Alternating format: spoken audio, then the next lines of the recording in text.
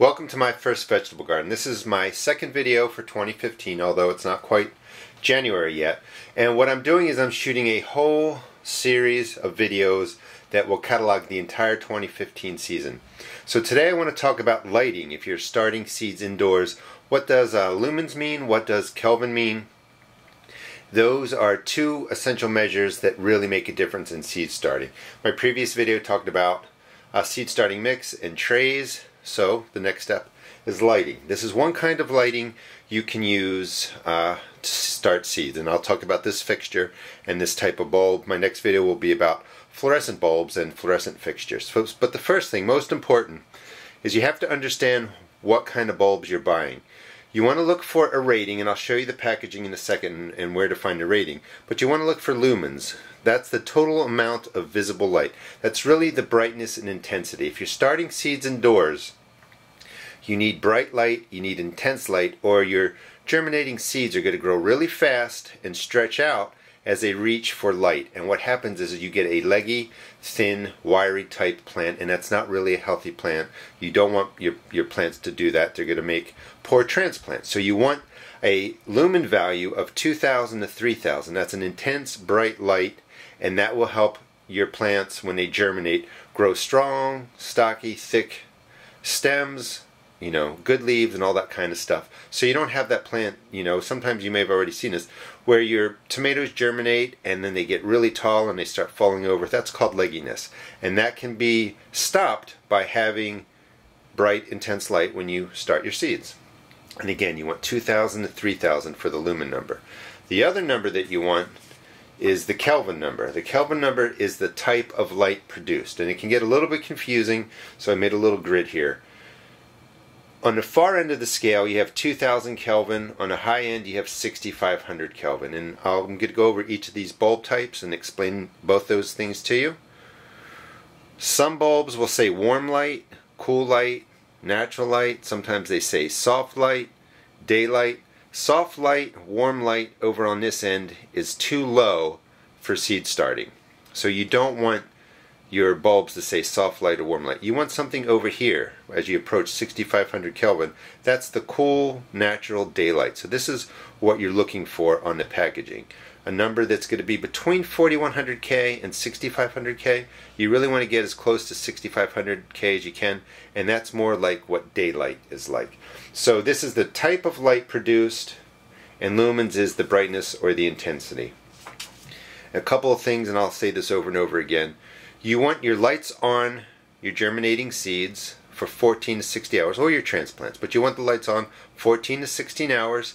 You want the lights off 8 to 10 hours, and you want the bulbs to be 2 or 3 inches above the plant or above the soil if you're waiting for them to germinate.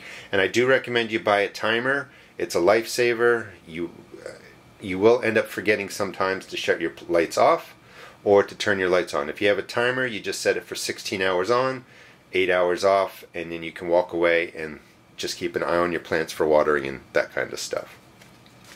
Alright, so we're talking about this type of bulb. It just screws into this fixture. You can find these fixtures at Home Depot, Lowe's, really any kind of place, and it's a clamp. So it can clamp onto anything you have, and you just set it up just about like this, where if these were your starting tomato seeds, the bulb will just sit over just like this. That's all you have to do, and it will come on and off. 16 hours of light, 8 hours off. Now, inside of here, I don't know if you'll be able to see it, but it says, let's see where, for use of 150 watt or lower. So this fixture can hold a bulb that is 150 watts or less. So you always want to make sure that the fixture has a number that's higher than the wattage on your bulb. So this fixture is rated for 150 watts, and this bulb I think is like a 23 watt bulb, so that's perfectly fine. You always just want to make sure the fixture has a higher wattage rating than what your bulb is, and you're fine. Let me move this out of the way. Now there's a couple kinds of bulbs. Well, there's a lot of kind actually when you go in there. First thing is you'll find this bulb. It's 9 watts. Like I said, that fixture was rated for 150 watts, so a 9-watt bulb is perfectly fine to be in there. But it has 550 lumens. That's a bad number. It's not between a 2000 or 3000. And in fact, they don't even have Kelvin written on here, so I don't know what the intensity is. So when you go to the store and you see soft white bulbs, you don't want to buy those for your seed starting. They're just going to have a light intensity, a brightness that's too low, and the Kelvin number is just not right. And I don't know, yeah, it was hard to find. So I'll show you another package where this stuff is really easy to find. But 550 lumens, the Kelvin's not even on there. Soft white, you don't want to buy these. So then you might think, well, let me get a bigger size bulb. Here's a bigger bulb. This is a 15-watt bulb, 650 lumens, 2700 Kelvin. At least the numbers are on there. But it's not between 2000 and 3000 lumens. It's not between 4100 and 6500 Kelvin. So even though these bulbs are bigger, they're just not going to be effective for seed starting. So you don't want those. And on the back of the packaging, you can find right here, oh no, let's see if I can bring it closer.